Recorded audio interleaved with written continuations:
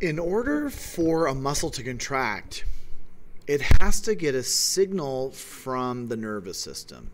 So all of your muscles that make up skeletal muscle, the ones that we're learning in lab class, they all have to have a signal from the nervous system. And this signal is called an action potential. And an action potential is sometimes referred to as a nerve impulse, right?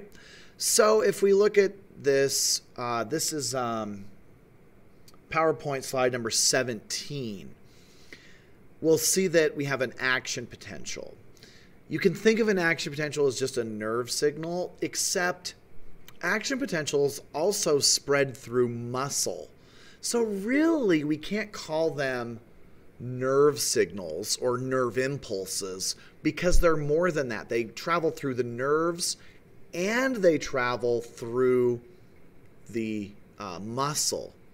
Now, I want to first go over what an action potential does and how it works, and then we're going to tie it into the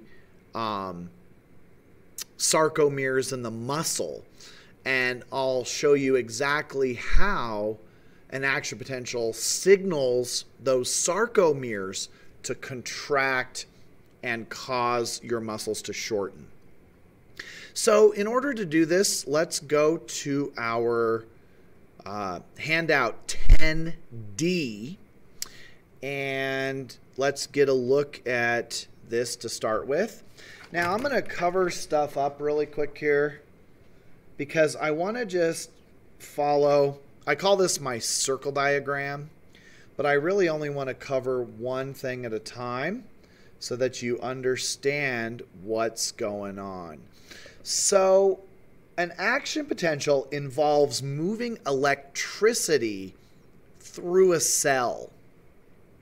Now, imagine that this circle in the upper left corner of our circle diagram, Handout 10D, is a cell. The way that we get electricity to move through the cell is through ions, these charged atoms. So if you look at this, we've got potassium ions on the inside of the cell, and we have sodium ions on the outside of the cell. Now what we do is we build up a concentration of these ions until we reach something called a resting potential. Now, all cells have a resting potential, but nerve cells and muscle cells are kind of unique because we can reach this resting potential and build up a charge to move electricity. So what a nerve or muscle cell is going to do is it's going to distribute its sodium outside the cell, its potassium inside the cell, and it's going to build up a positive charge outside the cell, and the cell itself is going to be a negative charge. It's going to reach a charge of negative 90 millivolts. That's what we call this resting potential. Now, what's going to happen is we are going to move electricity through this cell by allowing these ions to move in and out of the cell. And this is going to happen due to some stimulus. So we're going to stimulate the cell to open its sodium channels. And the way we do this is usually through a neurotransmitter. So a neurotransmitter is going to come along, and what it's going to do is it's going to jump on sodium channel proteins that are on the membrane of the cell and open up these sodium channels. Now, when we open sodium channels up, the sodium channels allow the sodium to rush into the cell. So this neurotransmitter is a key that opens up sodium channels. These sodium channels open, sodium rushes in. Now, when we have all of these positive sodium ions rushing in, the cell is going to turn from a negative charge to a positive charge. It's going to go from a negative 90 millivolt charge to a positive 20 millivolt charge. This process is called depolarization. And what depolarization does is when all that sodium rushes into the cell, it kicks electricity through the cell. And you actually have a burst of electricity moving through the cell as these positive ions are being moved from one place to another. So we actually just kicked electricity through the cell during depolarization. And that's how we move electricity in our cells. Our nerve cells do this and our muscle cells do this. Both do this process. Now, the rest of the chart is just resetting this so that we can do it over and over again. So after depolarization, what happens is the sodium becomes trapped in the cell. The electricity triggers potassium channels to open. So we also have these potassium channels, and those potassium channels open and the potassium rushes out. Now what this is going to do is it's going to change the charge from positive back to being negative. So we call this repolarization. Repolarization, we go from being positive in the cell back to being negative. We repolarize it. We're gonna regain our resting membrane potential of negative 90 millivolts. But you see, what happens is with the sodium being trapped and the potassium leaving, is we end up getting a cell that has these ions switched. The ions are now backwards. All right? So we've got this charge we want, but the sodium's on the inside, the potassium's on the outside. So what we have to do is we have to pump the sodium out of the cell and the potassium back into the cell. This involves what we call a sodium-potassium pump. And the sodium-potassium pump, it says it pumps sodium and potassium back to the correct area so that we can go back to having potassium inside the cell and sodium outside the cell. Now, here's the deal with the sodium-potassium pump. It's pretty interesting. This requires energy, so we're burning ATPs. We are burning ATPs to pump the sodium into the cell and the sodium out of the cell and the potassium back into the cell. It requires energy. Get this though, it takes 30% of all your energy to do this. So 30% of all the energy your body makes goes just to reset this action potential and move the sodium potassium in and out of the cell back to where they're supposed to be. Now, I mean, this is why you can lay around all weekend and still get hungry, because your body is burning 30% of its ATP just to do this. And your muscles and your nerves have to do this constantly. All right, so I'm going to zoom up here to try and get the bulk of this in our view here.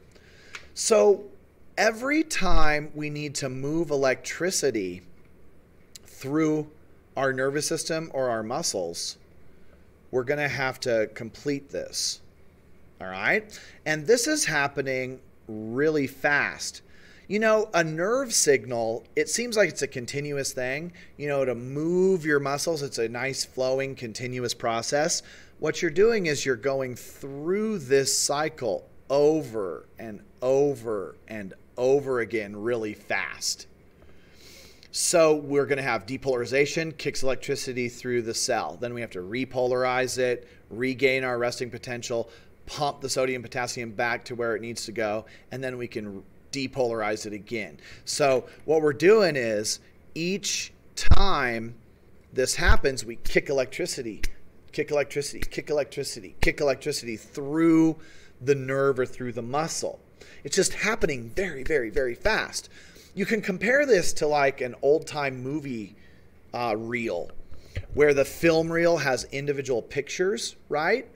And you can see when you stop the film, you can see the individual pictures. But when you're playing the film, it's playing so fast that each frame is going by so quickly, it seems like a continuous process. And that's what action potentials do. We're shooting these action potentials through the cell so quickly, it seems like it's a continuous process. But we have to do this circle diagram over and over and over again in order to allow electricity to flow. So what's going to happen? Electricity is going to flow from your nervous system down to the muscle, and then through the muscle to tell those sarcomeres to shorten. And that's how we get the electricity to move and our muscles to contract. Now, if we look at this action potential, we have two types of sodium channels, right? We have these sodium channels that are ligand gated. They have a key that a neurotransmitter has to unlock, correct? So when you think about this, the sodium channels have a key. They're ligand gated. They have a gate and a door that's locked. This neurotransmitter protein key has to unlock it so that the sodium can rush in. So that is the first part of this handout. And then we've got the second part says our potassium channels are voltage gated. They open due to a charge. And so what happens is that when this sodium rushes in, it sends electricity through the cell. That electricity moving through the cell zaps the potassium channels open, and then these potassium channels open because they're voltage gated and the potassium leaves. That causes repolarization. So when you look at the way that this action potential is working, it's the same in the nervous system and in the muscular system. When we get to chapter 12 here in a week or so, you're going to see this again, and it's not going to be any different. We're going to have the same exact action potential, and the same process is going to occur. Now, if you notice in the middle of my circle diagram, I just have this graph. This is like a classic graph of a action potential. So I'm just going to zoom into it. All it's showing us is the voltage. So we start with a negative 90 resting potential voltage, and that voltage is going to become positive until we reach a threshold. And action potentials are all or nothing. They either happen or they don't. They're not going to happen under this threshold. Once we reach the threshold, boom, we have depolarization, and we jump up to a positive 20.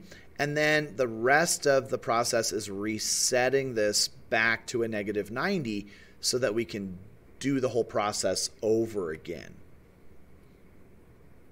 Okay, so that takes care of handout 10D and action potential. So we're going to keep mentioning these as we go on throughout the rest of this chapter, but you kind of have the nuts and bolts of how an action potential works. All right.